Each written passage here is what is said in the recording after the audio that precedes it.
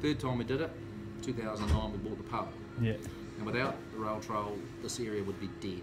Yeah. Absolutely dead. This pub would have closed about 2000. Just soon they hadn't been for the trail opening, they just kept it going. Now we've got a very viable business, running 12 to 15,000 people a year through it. Not only that, it's not just the trail, but the benefits huge outweigh the trail. It brought tourism into the area. It's brought an infrastructure which never been here. We wouldn't have the old shop across the road. We wouldn't have the garage down the road with the gas and the engineering shop. There wouldn't be the infrastructure in this town. It's brought so many tradespeople around, home cow down the road. We've got a very good plumber and electrician and all that, builders in the area, purely because of the trail really, because it's just given them work as well, so it's spin-offs all the way. Was there any local opposition to it getting started? Yeah. Well, Barry, our local farmer behind us here, was also a city councillor. He said, it's just a load of nonsense, it's never going to work. He said in the old days we had mental institutions, now we've got the rail trail. But he's backed the right off now, and he's right, because his pub wouldn't be open. The locals wouldn't have a pub. And what would you say if I said you could have the train back tomorrow instead of the rail trail? What would you say to that? Forget the train. Yeah. Waste of time. Trains are, certainly in this area, have had their day long ago. My name is David Smythe, originally 20 years ago from Auckland, and we lived further up the valley in close to one of these small settlements, and we actually developed a run-down historic property into a venue for accommodation and eating and drinking, based on the rail trail. Yeah. And 10 years ago we moved into Clyde and have opened this business, Clyde Bistro, supported by a 42-seater cinema. Oh, okay, yeah. So the cinema's opened? We opened the cinema. We opened the bistro 5 years ago, and the cinema 4 years ago. And it again, incredibly successful. Right. When it was mooted that the railway line should be converted into a cycling walking track, the adjacent landowners, the farmers and so forth, who had been in the area quite a while generally, they really set in their ways, generally they were cynical. They didn't think it would work. But I think you could now talk to any one of them and they say, well, we got it wrong, it's working. And I have to say again, I don't think there have been many hassles with them having problems with stock movements, not being interfered with, all these sorts of things. Generally, I think again, they have found that the people treat the area with respect, because it is a very special area. And they certainly see the economic benefits that has been reaped, which they take part of. So a number of them now have their own B&Bs and so forth too. I'm Andrew Templeton. We're in the Strathtyre. We just up the rail trail a wee bit from Middlemarch. How's the rail trail been as a landholder? Well, for all the small towns on the rail trail, it's been good. Really, it's regenerated some of the wee country pubs. And you haven't had any issues with people sort of riding through the old rail corridor? No, they're all tend to be people who are sort of middle-aged plus, and they've got tend to have money. Yeah. They're all, we've never had any problems with any ones we've dealing with, good people. Oh, great. All good.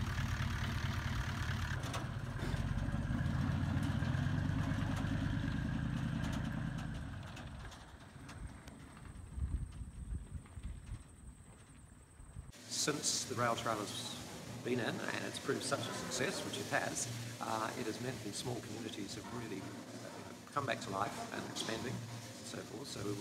So we had an accommodation business there, and it was very successful, driven by the rail trail. So particularly the small rural villages that would have had no economic platform to survive have been kept alive by the development of the rail trail. Not just kept alive, they now have a new life. They've boomed. They boomed relatively.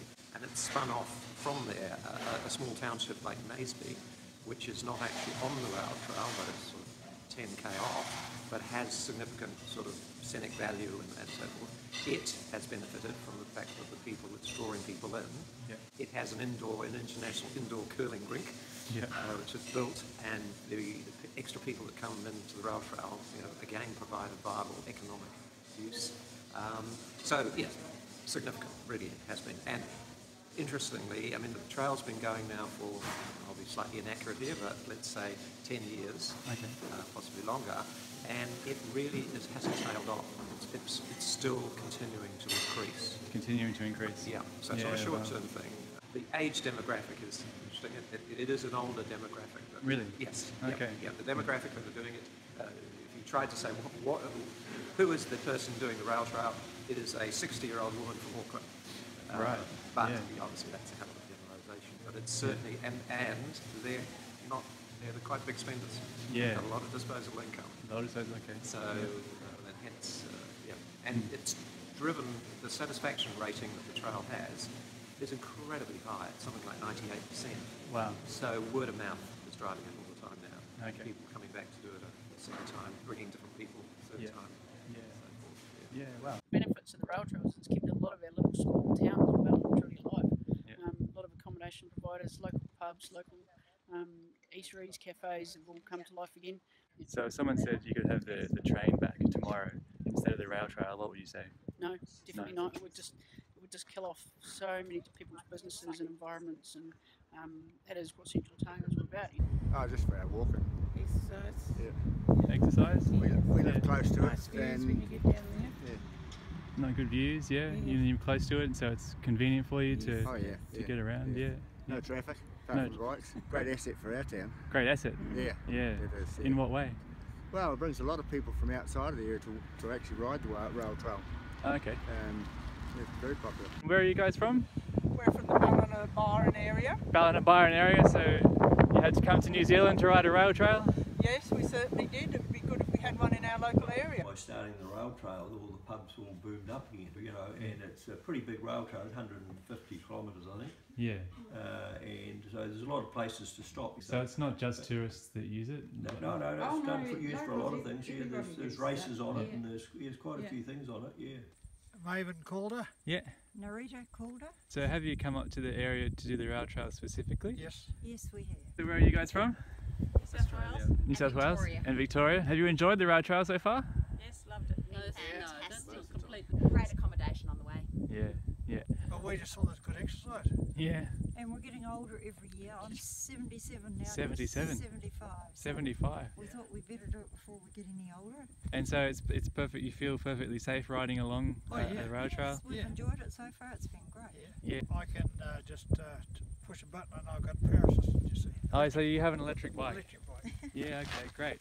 And so that makes it a lot easier for you to ride. Yep. Look at that.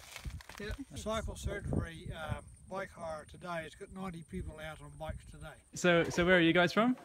We're all from Sydney. You're all from Sydney. So you're a big group from Sydney. Yep. And so you had to come over to Otago to do a rail trail? Yes. Yeah. We wanted to. You wanted to, yeah. There's nothing in New South Wales. They've set a very high standard here in Otago. Yeah. Yeah. How have you found it so far? Fantastic. Yeah. Awesome. Yeah. Awesome. And also the beauty with using an existing or an old railway line is that it's the ability for anybody to ride. It's recreational cycling. It's not. Yeah. It's got probably the broadest width of people that you can get. You're not aiming at a specific group. It can be anyone. So all ages, from young to elderly. And what about electric bikes? Yeah, we have one. Electric bike. Yes. Electric bike. And do you think it's brought much benefit to the area? Yes, definitely. Through like from January to April, kind of May-ish. Yeah. Lots of people come through. Yeah. Yeah, great. If I said you could have the train back tomorrow instead of the rail trail, what would you say to that? Wouldn't be beneficial. Yeah. Well, when I came here 22 years ago, the rail trail wasn't open. It didn't officially open until 2002. And the population here was 25 and it's now 58. Right. So that alone has changed and the place has been spruced up a bit and that kind of thing. Yeah. And we've had some businesses open up in town that weren't here before. Right. The restaurant down the road, the cafe. Yep. Bed and breakfast, there's something like about 4 bed and breakfasts in this tiny town. And so this is the local post office? Yes. Yeah. Yes, it's actually owned by Heritage New Zealand. Yeah. And probably, I don't know if we'd still be going. Yeah, if the trains are already gone, this is the next best thing to do, is to have if the trains are still there, don't lose them. Yeah. But if you have lost them already, make it into a rail trail before anybody else gets there. Yeah, wow. Because it's well and truly worth it, and so popular with cyclists, and so safe. If someone said you could have the train back tomorrow instead of the rail trail, what would you say? Well, on the rail trail here, we have 20,000 visitors who cycle, walk, ride their horses, that sort of stuff, through the local district. And the rail trails breathe new life into all the little places along the trail. It's given us an opportunity to provide accommodation and food. There's bike hire companies and all sorts of facilities along the trail that weren't here before. The train would drop passengers off, maybe pick up some goods and things like that, and disappear, and we might only see one a day. So in the height of the season, we have 20,000 visitors doing the rail trail. They may not do all of it, but they'll do some of it. And it's breathed new life into all these little communities. Yeah, wow. So it's made a real difference to the economic viability of the area. Absolutely. Was there any opposition to the building of the rail trail? When we had a property which fronted along the rail trail, and so I was there when they lifted up the tracks, and I thought, what a stupid idea. Nobody's going to do this. In a very short time, we went from that'll never work to what a great idea that was. Who came up with that? So it's worked brilliantly for us. There are no rat bags doing the rail trail. So these are all people that want to enjoy the outdoors, do something healthy, do it in a group. So you get large groups? We get lots of family groups and things like that. This trail is simple enough for grandparents to do it with their children and grandchildren. Wow. Interactions with families, and just like going as a group, elderly people being able to achieve something together as a group. Okay. So how do you do that nowadays? It's not just young people doing the trail. Like it's oh no, they thought it would be backpackers, but it's not. It's people in their 50s and 60s really are the most. Oh yeah. And they have disposable They got income money to spend. too. Yeah, they're affluent. Yes. But once again, they're doing the trail because it's a team bonding thing. So like they're all the same age, they're all getting away together, haven't hooked up for ages. Like the amount of Aussies we get over here doing it at this time of year, phenomenal. Yeah. And with their children, just families doing it as well. It's just like a sense of achievement. And it is, it's like people that can't do the Milford Trek or don't want to do the Milford Trek and walk for 6 or 8 days even without a backpack, they'll bike, especially now that you can get electric bikes. Yeah. So the electric bike thing makes a big difference too. Yes. Yeah, absolutely. We all miss the puffing billies going through the steam engines. Yeah, okay. Yeah. So could you tell me how the trail's been for the local area? Marvellous. Has it? Yeah. In what way? Many ways. Many ways? Yep. The environment. Yeah. Right. Money spent. What about if I said you could have the trains back instead of the rail trail? What would you say? Well, not really. Yeah. No. You'd prefer the rail trail? Yeah. So what do the local landholders think about it generally before it started?